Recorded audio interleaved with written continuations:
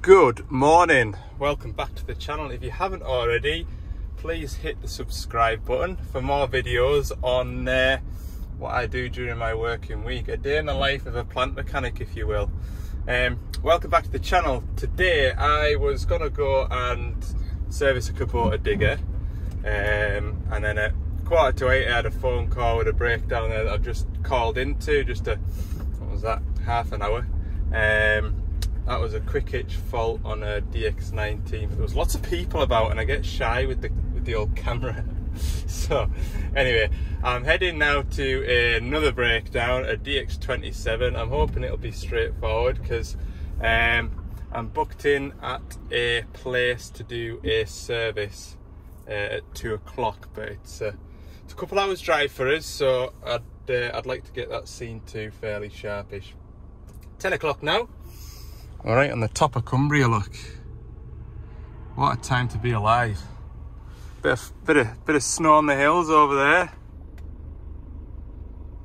Lovely job. Anyway, Carlisle is in that direction, which makes Scotland in that direction. And then, I don't know if you can see, but there's a slip of water up there. That's the Solway coast. Basically, Magical Mystery Tour update. I'm heading now in, where's that? Dalston's there. So I'm heading sort of bearish. Handy when you can see where you're going to be going. Right, let's go. Here we're in a yard full of yellow diggers here. That's just not right. Anyway, I'm at the orange one.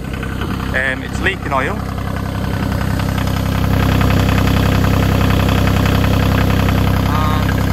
At first I thought it was down here, but now that I've started it, I see it's coming out of here, look.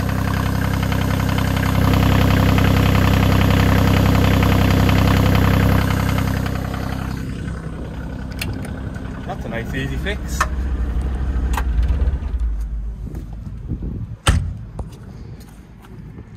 You can actually see the O-ring poking its head out, look.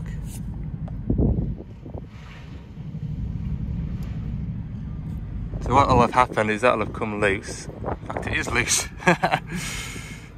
Don't even need my spanner to get that out. There you have it. So go and get that'll be a 1/4 O-ring. Pop that on it. Check the oil level. Job's a peach. They've even taken the cover off for us. I might let them put it back on. I wouldn't do that. New O-ring. Fire that in. Check the oil level.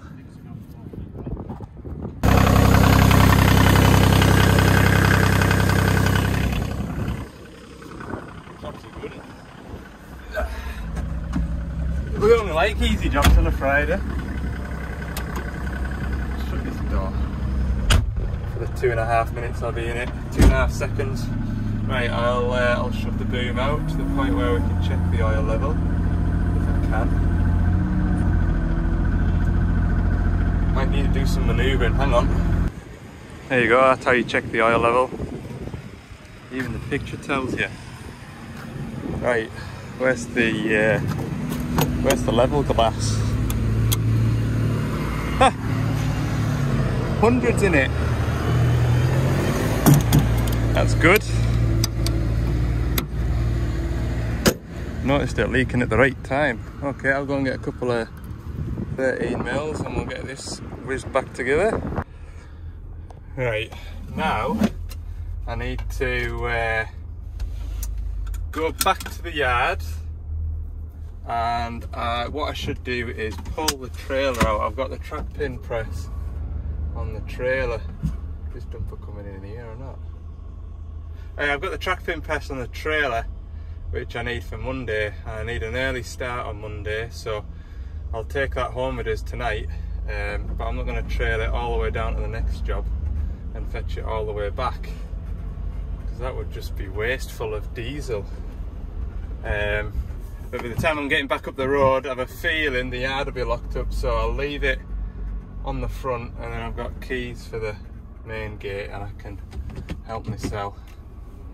And it can sit on my driveway at home for the weekend. yeah, I've got a big track job to do. Don't see me doing many track pads and chains. Normally a job, and we are doing it. We're doing it in the workshop to second-hand machines. Anyway, I'll talk a bit more about that job on Monday. Add a bit of suspense. But anyway, that's the reason why I'm going back to the yard now. God, that was lucky. I have been all around the building doing stuff. I was through in the office there and doing some paperwork. And then the salesman was in at the show stand that we've got in there. Could you come through and have a look at this for us? Then I was through there, and then we were out in the backyard. And then I went back through to the front thinking that I'd parked my van over there, and I hadn't done. I'd left it here.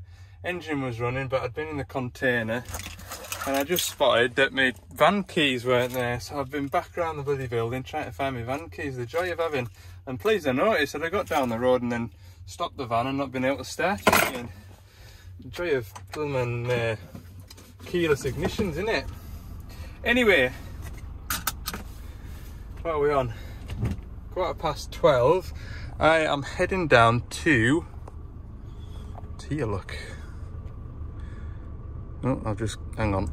Yes, we're heading down to Accrington. To be more accurate, Baxenden. Baxenden. We're going to the car breakers yard to have a play with a big 225 and a car dismantler. So that'll be interesting. So yeah, he didn't want us down there till about 2 o'clock. I would have set off 10 minutes ago if I hadn't lost my keys. So I'm going to be there now for 11 minutes past 2. I'm going to be late. Anyway, yeah, we're going to give the 225 a right good service. Here we are. I tell you what, you wouldn't expect to find a bit like this down here, would you? Hellfire. Let's go find us a car breaker to go and service, shall we? I say Brax, it's Baxenden Car Breakers. I think I've been saying Baxenden. Anyway, here they are, look. We're just waiting for this van to move out the way, and then we'll have risk assessments, site permits and all that stuff to sort out. These are the sort of spots you want to be coming to service. You can just turn up and get on, apart from when there's a van in the way. Right, so if you haven't guessed already, we are at Baxenden. I keep saying Braxton. I don't know why, but anyway. A lot of people actually say Baxton, don't they? Yeah, a lot of people do Baxenden. So we're here with the lads from Baxenden Car Breakers. They got in touch a week or two ago to get me to come down and cast my eye over this beast. Now this is the first time I've ever done anything with a car dismantler, and yeah, I'm actually quite impressed. We've just had a quick look over it and done a bit for their channel. The machine itself is actually, it's pretty square. The bodywork's in good order, especially, you know, for working in a confined space like this with a big machine with tail swing. Yeah, they're doing well to look after it the way they have. Going to be doing a 1,000-hour service on this, so we'll do engine oil, fuel filters, hydraulic filters. We're going to do the gearbox oils, slew gearbox oil. We'll have to get that started pretty sharpish, because that's the one that takes a lot of time. And we're just going to give it a good check over for them, check pressures, etc. So yeah, if you haven't visited these guys on YouTube, it's Baxenden Car Breakers. And as you can see, we're in a breaker's yard, and that is their business. Right, he's got us the arm stretched out because he's saying that gets a lot of oil leaks in this area of the machine. So he's had a lot of oil leaks. So we're gonna just check. Oh, do you see one now? Look, is that oil or snow? Melted snow. That's oil.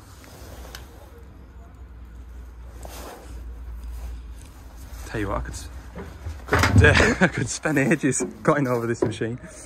So we'll open this door, lift this lid,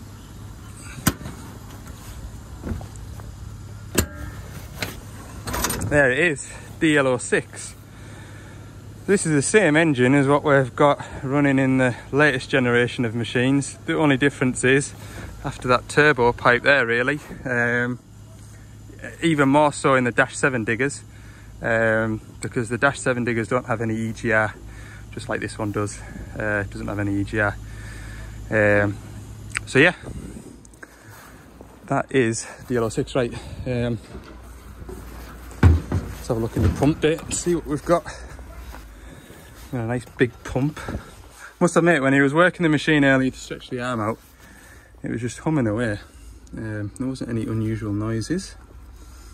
Pressure sensors are plugged in, so we should be able to check the pressures. That was something that he was wanting doing, just making sure everything is running as it should. We've got our trusty water and fuel filter here. This is the older type with the smaller ball on it. Not quite as service friendly as the latest machines. The filters are sort of a bit more scattered, because we've got the water and fuel filter here, all the way up here. We've got the primary fuel filter, and we don't have a remote oil filter. It's actually mounted on the block, which is, well, it's a treat to, when you unscrew it. One of them ones what gets you wet, you know. Some bit of gear that though, isn't it? It is. Power hand, I'm pretty sure these car dismantlers are built in Dumfries, or just outside of Dumfries. Same manufacturer. Do you remember that log grab with the saw attachment? Same manufacturer as them. So these go all over the world. I've seen these on machines in Australia and New Zealand and all kinds. Right, not me. I haven't personally been to Australia and New Zealand, but seen online. Right, he did say this belly plate's had an accident. And you can see a bit of black oil as well, so we'll have a look. Yeah, so we can see a bit of oil about. Engine oil, that is. But I would imagine it's off this filter head, or filter. I bet you if I put my rag on that now, and it's tight like, quite often the kind of weep oil, and you normally, when the dust sticks to it, you get a fluffy filter, but I've not seen one as bad as that for a little while. Well, it does look like it's coming from a bit further up. I'll go and get my torch anyway and just see where that might be coming from. So as I said before, the machine is majority of the time fairly stationary, but they were concerned because of the amount of slewing that they do, what the slew gearbox oil looks like. It's sort of, we'll see shortly, because when you fill the slew gearbox oil, obviously you fill this bit of pipe, and this bit of pipe, the gearbox oil won't really mix in with the what's in the pipes. At the moment it looks lovely and golden, but we'll come back in 10 minutes time and see how it looks. I think I'm going to take the filler neck off, and that'll help it run out a bit quicker. Okay, while that's draining out, because I want to use them drums for the engine oil as well, get these hubs draining. What do we think the oil's going to look like coming out of here? I think it'll be alright, but it should also, I would imagine, have a bit of colour about it, just being, because it's been sat. It might not have been changed for a while. We'll see. I got the right Allen key. Usually that, yeah, it's going to go like, there we go. Right. Okay, what do we think the oil's going to look like coming out of here? I think I already know the answer, because I've got that top bung out. Yeah, let's have a look then. I'll just do it with my hand. And it's all over my gloves, and I'll smell it for the rest of the service. Let's have a look. Ooh, that's ready for a change.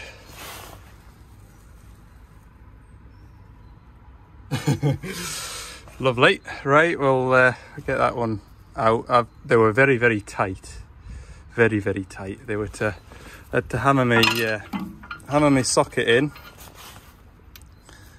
Always, if it doesn't feel like it's gonna go, always go and get your hammer, and that just sort of shocks it off a bit and gets it going again. Two-hander this, otherwise I'm going to drop my phone in the drink. Okay, so this side, the oil looks a lot cleaner. However, there's either too much oil in it, or the hydraulic motor is putting hydraulic oil into the gearbox, because that's filled up very, very quickly. It's come out at that sort of angle, so I reckon it was at least up to here. Yeah, that gearbox should fill that and no more, but I'm gonna have to go and empty that now. Oh, it is miserable out there, proper miserable. I'm hiding underneath the digger. I'm just draining the engine oil now. I've got my slew gearbox going into that tray. Slew gearbox and the final drives take around the same amount of oil. It's between 4 and 5 litres, so I've already dropped a load of it into here. That's about at the pace that it comes out at normally, so I'm not too concerned. Yeah, I don't want to get back out from under, you know. So I've drained all engine oil out and it's stopped raining again. Happy days. About 27 litres of engine oil in here, and I've just loosened that filter to before it was really pouring out. I've just let it kind of finish running out. We'll get that spun off and get the first genuine filter fitted. I will be using my grips to just give it a gentle nip, just to try and stop it leaking again. That's generally what I find is the job, just a bit more of a nip than hand tight for those filters. The slew gearbox oil, it's still running ever so slowly. Yeah, it's the first oil to drain and the last oil to refill. You don't generate an awful lot of heat unless you sort of service the machine straight after a day's work of spinning round and round. So yeah, I'll get this one spun on. Okay, that is the slew gearbox drained finally. I've just put the bung in it, although it'll be the last oil that I probably put in the machine at the end of the service. If I don't put the bung in now while I'm under it, I'll probably forget, I'm not going to lie. I'll be pumping away thinking this thing's taken a fair bit of oil, and I'll come down here and it'll just be a river of oil. Anyway, must be a bit of moisture been in that oil because it's a little bit creamy. Right, well, see what these fuel filters are like, shall we? There's a little bit of water in it, not too much, not to be concerned about so much. So I'll drain that off.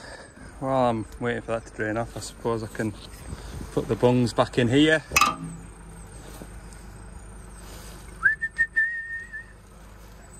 Probably fill itself back up. We'll put some gear oil in it, and then it's then I've done what I can. But yeah, it's not a 5-minute job replacing the seals. I mean, the seal itself will be 15 quid to stop the hydraulic oil coming into here. Don't think it'll be that expensive, but to get to it, it's a fairly major strip down. And then while you're in there, you might as well replace other seals while you're in there. So yeah, it's not just something that you come and do on an afternoon. It'd be a day's work stripping that and rebuilding it. Right, I didn't undo this one. Why was that? Was it tight? I can't remember. Oh, nice and tea that. At least it's been getting oil anyway. That's the main thing. It's probably more detrimental to the machine when there's no oil in there, because everything grinds to a halt in there, whereas you've got oil going into it, so you can keep moving. Right, I've got the water and fuel bowl off. Bit of sediment in there, nothing that jumps out to me as being really bad, but we'll have a look at this filter head when we get this filter off.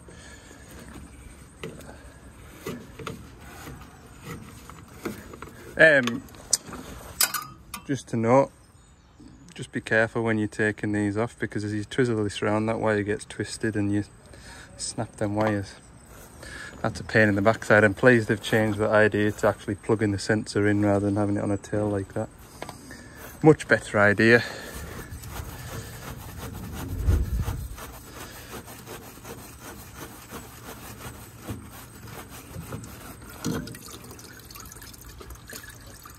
Right, so these have like little either rubber or metal. This one's rubber, and normally when this filter head blocks up, it's normally the larger bits of muck that block it, stop the fuel getting to the rest of the machine, and that's when your machine starts dying a death. So normally this is the first port of call. If anybody comes on the phone, the machine's cut out or it keeps on dying a death, strip this filter head. This is the older style where you can actually take the hand primer apart as well. But yeah, just when you're changing this filter, just have a look up under here, and that is the inlet side. You normally see bits of muck and stuff sticking down from there, but it looks pretty clean. You can probably take that off. This is coming from the tank, so this is direct from the tank, this. You can see there's plenty of, yeah, loads of fuel running out of that. So I don't think we'll have any trouble getting this machine bled up. Normally if you don't pay any attention to it and you change all your filters and you go to bleed the fuel up and it won't bleed up, it's normally because there's one of those flaps stuck open, and so you just circulating air around the filter and not being very productive. So I've got my new primary fuel filter on. I'm going to bleed it up now. If you're new at the channel, I've been saying that quite a lot recently because we've gained a few more viewers than usual. I never pre-fill my fuel filters. I always let the hand primer draw the fuel through from the tank, and then I'm not, well, it's just what I've always been told to do, is the long story short. I was always told to do it as a boy, and I'm just in the habit of doing it now. So with a bit of luck, I'm hoping. These can be a devil to try and bleed, these things. Is that full or not? Can't tell. Anyway, I'll pump away at this. I've got this filter bled up, no bother. I've got to pump it from here now all the way through the engine. The fuel pump has got a mechanical lift pump on it, so once you've got it started, the mechanical lift pump draws all the fuel through. So it goes from here through the mechanical lift pump, it then pushes it through that filter there, which is your main filter. So I'm trying to pump it now all the way up to there and through that pipe. So all I do is stand here pumping away and wait for it till I can see some fuel running out of that fitting. Right, I think I've filled that filter. We'll find out when I come and start it. I'm gonna put money on it won't fire off the key first time, because I never get it to fire off the key first time. I'll probably chow it over a bit and then go and pump the hand primer, chow it over a bit more, and it might go. That'd be on a good occasion, just a couple of cranks. Right, we're doing the pilot filter, which is in here. So this is filtering the oil going to your joysticks. It's a low pressure, it's about, should be around 30 bar. And this is the pilot pump. You've got your two hydraulic pumps. It looks like one, but it's two. You've got rear pump, front pump. Front pump's closest to the engine. And that feeds two separate sides of your valve chest. If it didn't, then you would probably find, if you only had one pump, you would end up, if you were doing two functions at once, you'd find the machine slowed down. So if you were to be lifting up and slewing at the same time, fed off just the one pump, then everything would be dead slow. Right, we're going to change that filter, aren't we? Come on now. Right, hydraulic return filter is in here.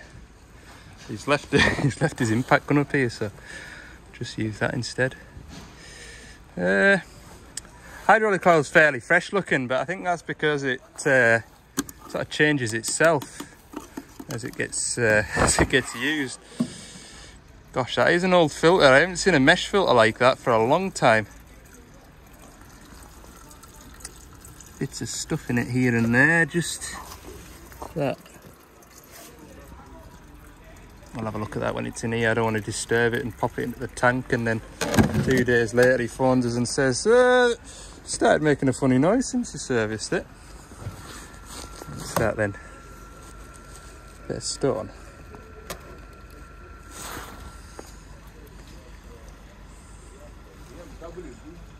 No, don't know what that is.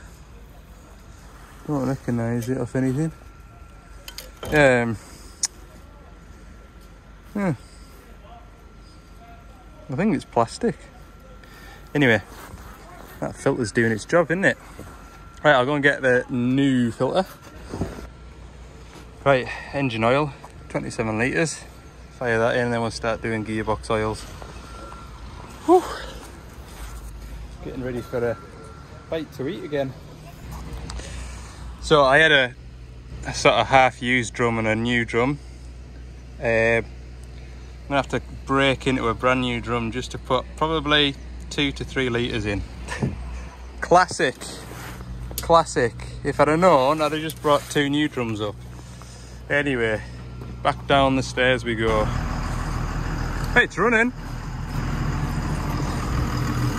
It's fired up off the key first time. Yeah, it was 4 goes. Turn it over, stop, don't pump the hand primer. Turn it over, stop, don't pump the hand primer. Eventually it rattled into life. It's hey, it's running nice, like, isn't it? That's a steady 800 RPM, and it's bearing in mind that engine's done 12,500 hours.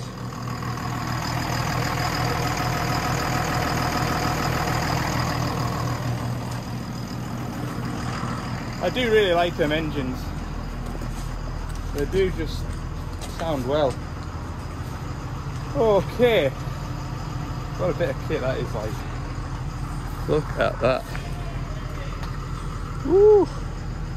What am I on with now? Gear oil. I'll go around with the gear oil and then that'll be pretty much service complete. Okay, so we've got a lot of play. I mean, I'll show you on this one, look. That isn't doing anything to those plungers at all. So there's a lot of movement there. So when he's driving this machine, he must be like really doing that. So we can adjust that plate down so it's just sat on there. And then, yeah, when he's working it, you know, you don't have to do a small movement or a smaller movement to get a larger movement, you see? Whereas that, gosh, must be a workout, I would have said.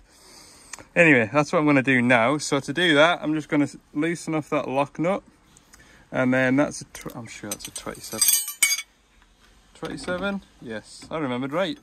And then I'll just screw that plate down until it touches and it holds the lever up.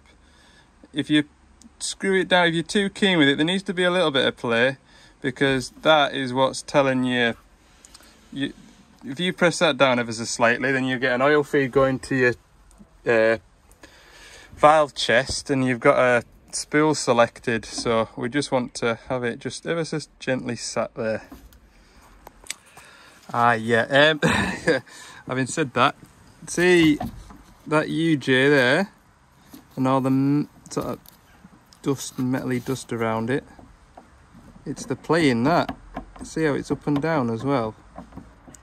That's where my play is. That plate is actually adjusted all the way at the bottom, which I've never seen before. But yeah, that UJ there does just screw out of here, and you can get a new one. Don't think they're that daft of money either, but that would cure that anyway. So I would imagine this side would be the same. In fact, it is, look. So I'm afraid I'm going to have to disappoint him. Although he said he wasn't too bothered about it. Anyway, right, I'll nip him all back up again, make sure the joysticks are in the right setting for him. Okay, so what I'm doing now is just checking the pressures. So on the screen here I can show you the front pump pressure and the rear pump pressure. Now from factory standard 330 bar is what I'm looking for, and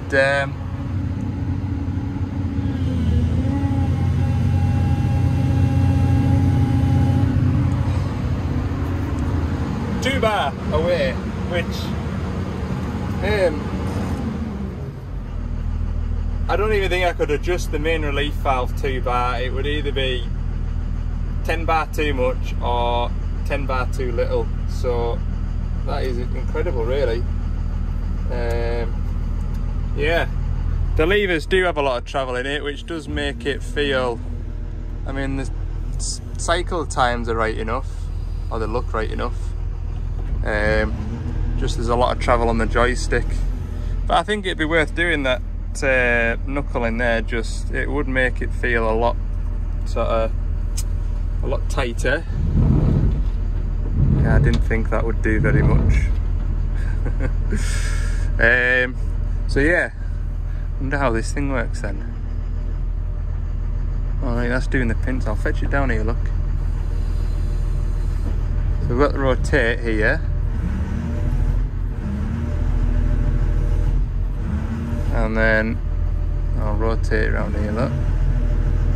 Open and shut the pincers on there.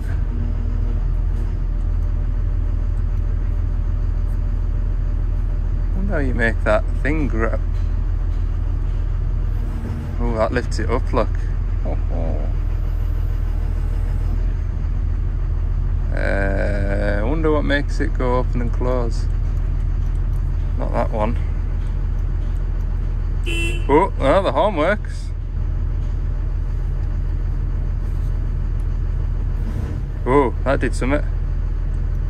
Why was it that? Oh no, that was that. I wonder how you make that do that. Oh yeah. Yep. I'll wait till I've got a full induction before I chomp the side of the van out. So yeah, I'm pretty happy with that. Everything's looking pretty healthy. I'm gonna go into the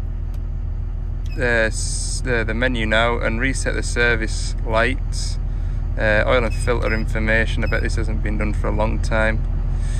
No, it hasn't been done for 1500 hours, so we will enter that, reset that. We've done that. We didn't do the air cleaner. Engine oil filter, we did do that, yes.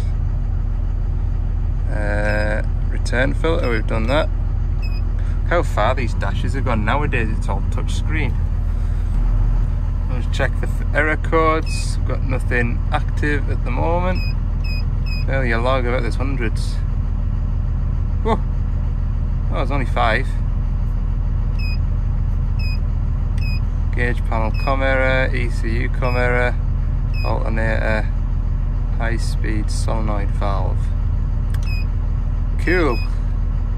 Don't really need to delete anything. Operational hours.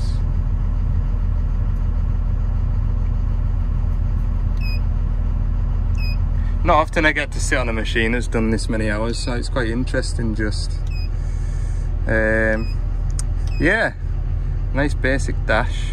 I noticed the auto idle doesn't work, but that could be to do with how they've plumbed this in. To be fair, this is all extra. This machine standard, fresh out the factory, would have only had this foot pedal. You wouldn't have had, no, I don't think. No, then you might have only had one way. Yeah, you probably would have only had one way pipe work on this, so you'd have only had a button. You wouldn't have even had a foot pedal, I don't think. That's definitely not a genuine foot pedal. I know that much. Anyway, my work here is nearly done. So that is all done, finished. So what all did I find wrong with it? We've got a crankshaft oil seal at the fan end. Looks like it's leaking or weeping. The final drive on this side has got a bit of a hydraulic leak into the hub. There's the general wear and tear on all the pins and bushes that you would expect for a machine of this age. Those joystick knuckles would benefit replacement. Pilot accumulator, that would also help with the controllability of the machine. But all in all, for its age, it stood up really well, hasn't it? It really has. So it's not too bad of a digger. Not too bad of a digger. Right, I'm gonna go and see the lads, and I need to go and pick that trailer up on the way home. So we'll wind the video up when I get back through to Carlisle, maybe. Hey, look at that! 2 planes overtaking each other. You don't see that very often. Must be going to Manchester Airport. I think I'm a closet plane spotter. Didn't even know it. Hey up, look. They know I like a hat. That'll go down a treat cup and some air fresheners. Everything that I need for this van. Greatly appreciated. Right, he's going to move his truck out the way, and I'm going to slip up the road. It's 6 o'clock now, so going to be a late finish for a Friday, but it's been good. It's been good to have a chat with them, and sort of off camera as well. He was telling us how he sort of started up with the business with his brother, and we can talk about YouTube as well. So it's nice to be able to talk to somebody about YouTube from a YouTuber. I wouldn't never say I was a YouTuber, but from a YouTuber's point of view as well. Just so yeah, very good. I've enjoyed myself today, and I just want to thank them for having us along. And yeah, right, 6:10, come on now, we better go. Right, we're back at the ranch. There was a hell of a snow between Kendal and Penrith, down to 2 lanes on the motorway. Just been up at the garage there. You can't really see it for them tankers. I've got some diesel. I'm going to try and get an early start if I can remember to wake up on Monday morning, because it's going to be a big day. It is going to be a big day. Right, open this gate. Oh, look at the van, look how wintry it looks. Looks cool. Right, I'll open this up. I left my trailer in this car park rather than all the way around the back, because there'd be another couple of gates to open otherwise. Just thought it'd be quicker. Right, I'll go and get this trailer plugged on. I'll get yoked onto this, although I am absolutely miles away.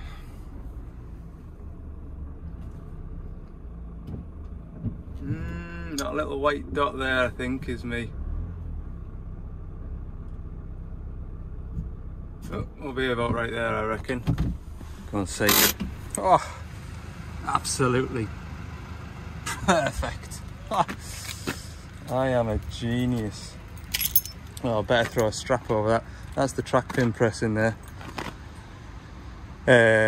Could carry it in the back of the van, but it's just getting it in and out the back of the van with a digger. It gets a bit sketchy with the dipper, and yeah, it's just easier done in the box. Usually I use usually when I have that, there's somebody else to give us a hand. Anyway, I'll get this on and we'll wind the video up after that. There we go, lights are on, straps on, jockey wheel up, breakaways on. Good, we're good to go. Okay, it is 20 to 9. That's been a day of it, hasn't it? Been too bad. Yeah, thanks for watching then. Hope you enjoyed this video. If you have, let me know by clicking the like button. If you haven't already, I'd really appreciate it if you hit the subscribe button too. That'd be grand. I'd really appreciate that. Right, I don't know why I put my seatbelt on, because I'm going to get out in 150 yards to lock the gate. Right, I will see you on Monday. You'll be seeing this video hopefully on Sunday afternoon, so enjoy the rest of your weekend and we'll see you fresh next week.